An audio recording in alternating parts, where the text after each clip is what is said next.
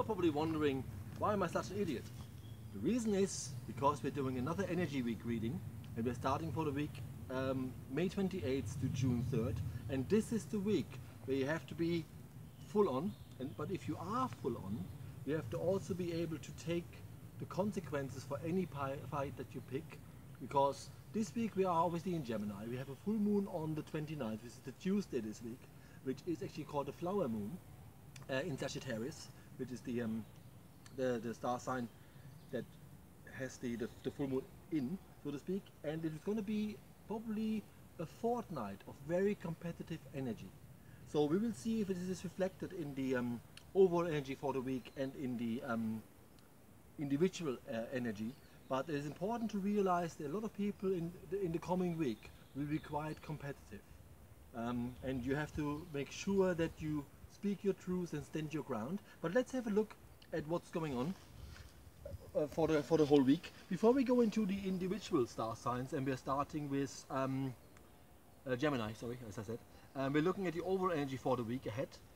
Let's have a look what is important to all of us, individual and regardless of what star sign we're actually in. Let's have a look what the guides want us to know.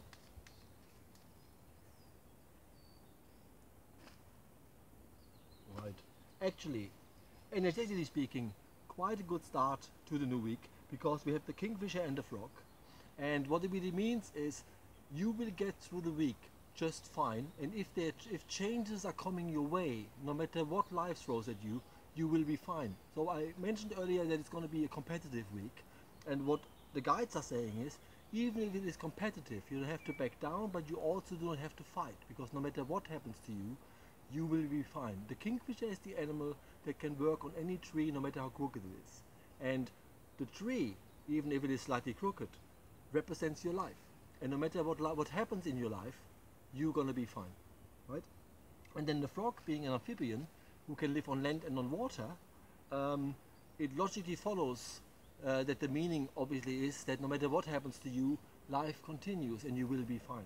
So in other words, even though it's gonna be a competitive time for at least a fortnight due to the full moon that we're having, and people will probably, you know, show off a little bit, if that makes sense, a lot, sort of at work, because they all want to get somewhere, and they probably won't hesitate to step over you, right? So if you're a person that is kinder, probably more spiritual, that doesn't want to fight, you know, you just have to remember that this week is going to be competitive. So you probably have to put up your A game, so to speak. But at all times when you feel like, I'm not going to do it, I'm not going to be like the rest of the people, you will be fine by not being like them, if that makes sense, right? So that's just the overall energy for the week. Like I said, we're looking at May 28th to June the 3rd. Let's have a look at the individual star signs, starting with Gemini.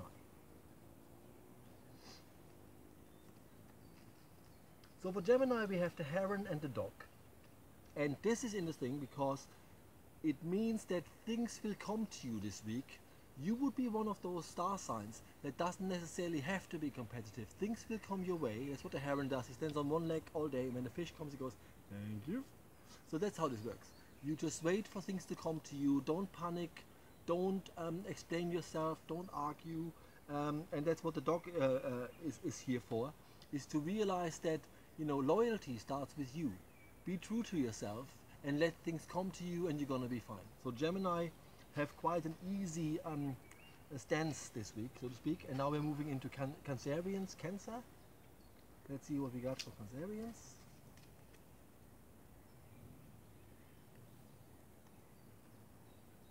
Okay, you have the bear and the spider, and what that really means is that there's a part of you that still needs to heal from stuff that has happened to you, but what the bear also signifies is the fact that the bear, even though he has these vulnerabilities, is a very, very strong animal. So you're getting through stuff quickly, you're getting through stuff just fine, and you have made a ton of progress. And the spider is saying to you, because it's the animal of protection and wisdom, you follow your own lead, you will be fine. It's important to realize this. It doesn't matter what you think people think of you, if that makes sense. It's all about realizing you're on the right path, things are working much smoother than they probably did for a while, and you're not alone in this. That's the other thing about the spider. The spider creates the web of life. So they're quite good cards, but you need to also remember this week, 28th of May to the 3rd of June, that you're still healing. So if you feel you have a day where you feel a bit off, as long as you tell the people that you're with that you have a bit of a day off, they will probably back off and it's all going to be good, right? So that was quite short and sweet for Cancerians going into Leo. I'm actually drawn to another deck for Leo. It's quite interesting. Let's have a look. Right. Okay, for all you Leos, you have the temple, the temple, the TP and the heavens, and the TP is a bit like your temple. It's your home. What is important for Leos this week is no matter who you're with, no matter where you are, no matter where you work or live, you need to feel at home. It's really important to not feel ostracized, to not feel on the edge of things, right? So make every place your home this week, give it your all, and you have the heavens, which means that your guides are very close to you this week. They're all around you.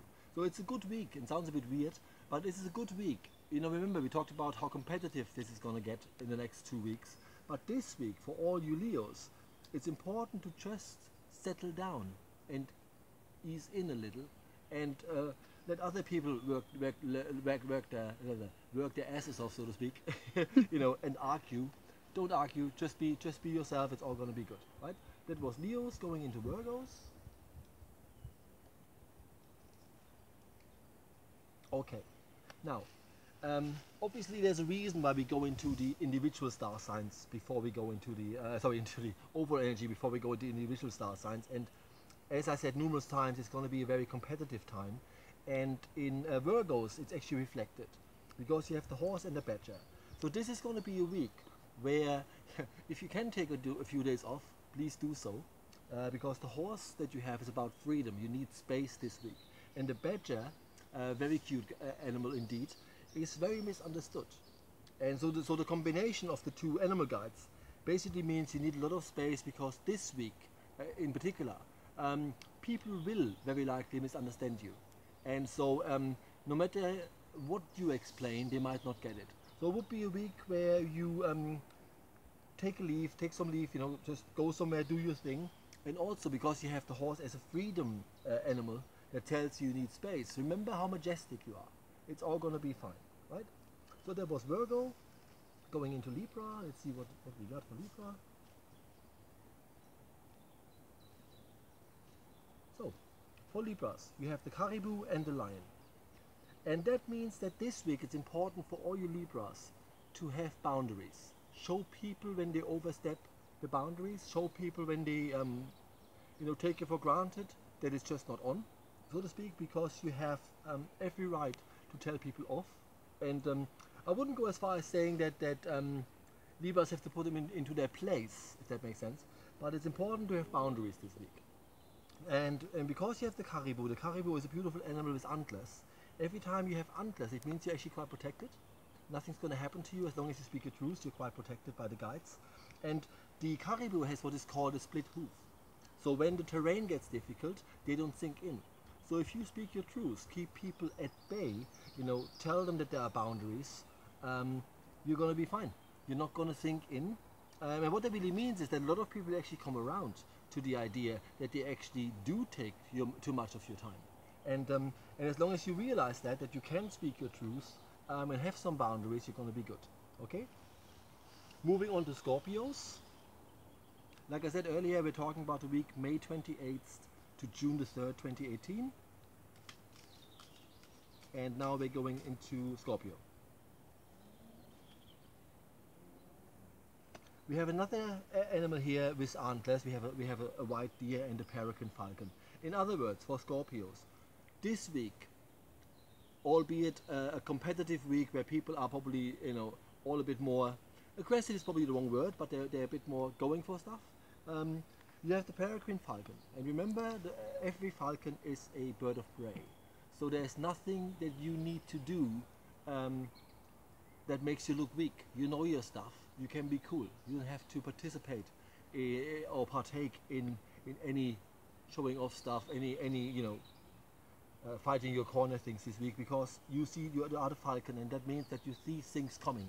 We had that before, that in another star sign where they see things coming, so you too, Scorpio, will see things coming, so therefore you're quite safe. What is important to mention is, because you have the white-tailed deer, if you are being chased during the day, you will probably, retaliate is too strong a word, but you will be really annoyed by people being too much on your tail, so to speak. So tell people off. You know what you need to do, you know what you're doing.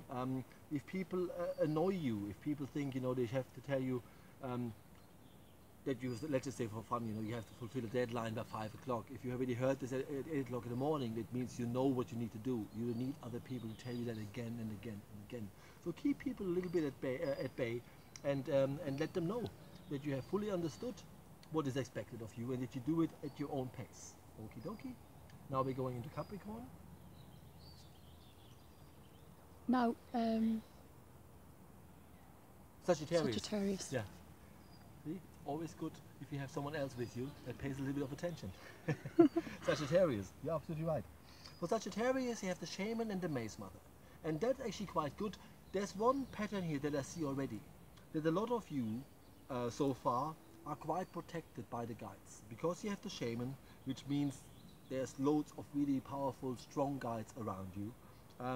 So you are fully protected, and the Maze Mother really means that, cultivate your life, plant seeds in your life, surround yourself with beings that are on your side, that let you do what you need to do at your pace.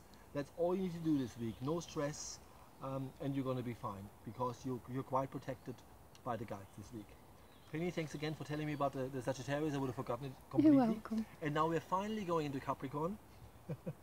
As I always say, don't mind me. There's a reason why we actually put the star sign in writing.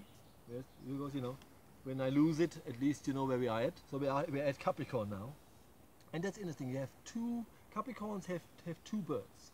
You have the gull and the peacock, and that means that in a way, you need to have a plan, especially this week. Don't just, sounds a bit wrong, but don't do things haphazardly. Think about what it is you want to do this week, and have a plan to do it. And also, this week is a week where you should probably allow yourself to be a bit more trusting. It's quite important, because you have the peacock, and the idea about the peacock's wheel is not that he puts it out because it is so beautiful, which is obviously it is. It's because for the peacock, when he puts up the wheel, it has a lot of eyes, as we call it. There's 1,000 eyes, and he puts it up to confuse predators. And so what that really means is that there's a part of you, Capricorns, that probably hides a little bit. Keeps people a bit too much at bay. And all they're saying is you can do that this week, but you also need to be trusting. Because if you keep everyone at bay, you might not be able to manifest someone or something that you really want, if you don't trust it fully. So that's just Capricorn. Going into Aquarius. There's this song, isn't it? It's the age of Aquarius. It's a bit of a pity that there's no song for every star sign. We could have had a sing-along here a little bit. Anyway, we're at Aquarius now. You have the turtle and the heron. We talked about the heron earlier, being the bird that lets things come to you, right? It's the bird that stands on one leg. When a fish comes, he takes it. So the analogy is that things will come to you, and you will recognize when they come to you, and just play it by ear, so to speak. But the other animal that you have, the other animal guide that you have, is the turtle. So this week is not supposed to be a week where you rush things. Take your time this week. Things will come to you. You will not miss out on any opportunities. Just take it as it comes, and you will be fine. Okay? So that was Aquarius. Going into Pisces. My star sign, Pisces. So I'm always very interested to see what's in store for us Pisces. And I'm drawn to this deck.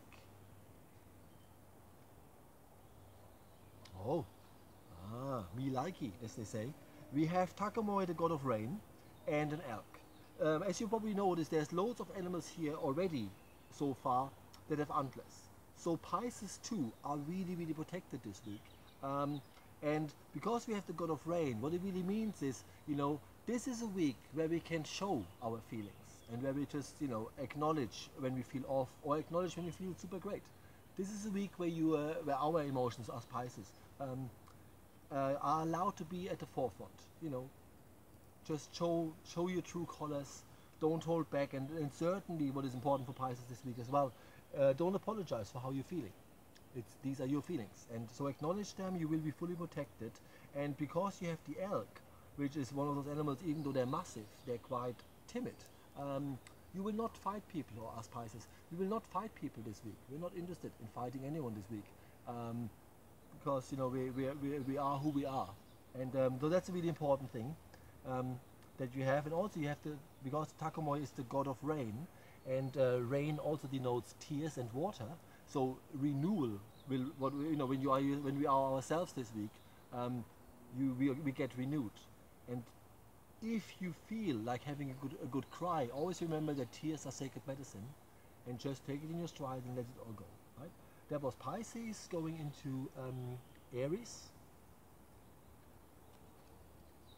And for Aries we have the cat and the goat.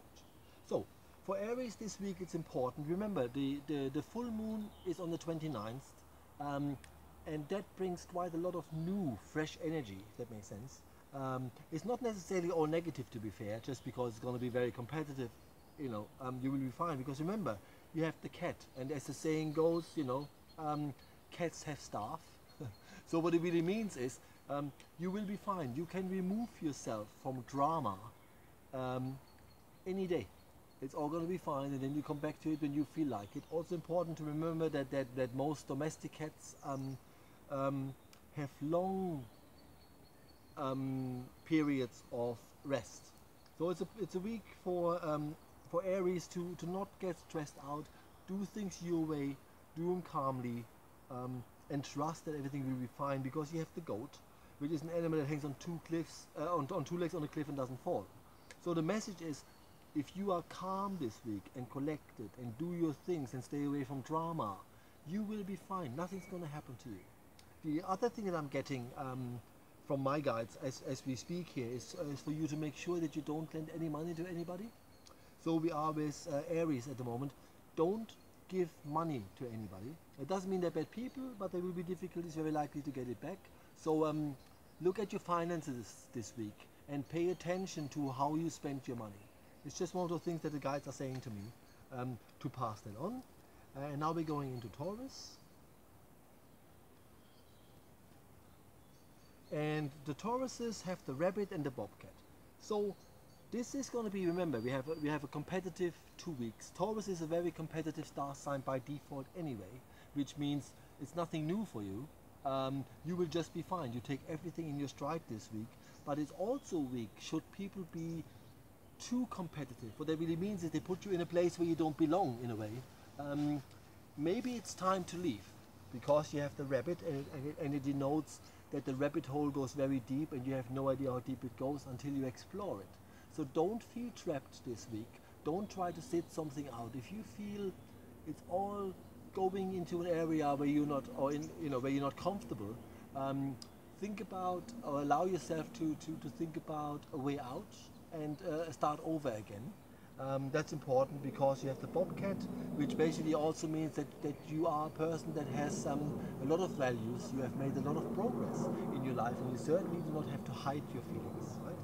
So that was Taurus, and then I think that was the last star sign, didn't it? Yeah. Yeah, okay, so that's all we have time for. And please remember this week, 2018 is my year, which means 2018 is also your year. Make it your year. This is the time. You have 2 weeks that are competitive, but it's still an awesome year, because it's an 11-year master number year. Things are fixable, so don't worry about people being competitive. And that's all we have time for. See you next time.